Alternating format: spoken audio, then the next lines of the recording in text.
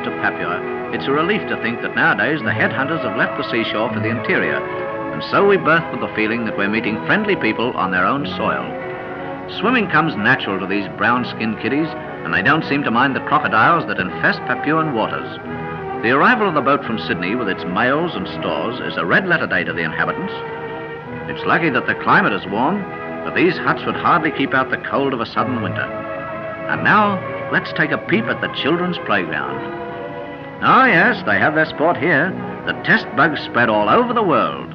They don't wear much, so there's plenty of leg theory, and budding Bradman sock 'em to leg.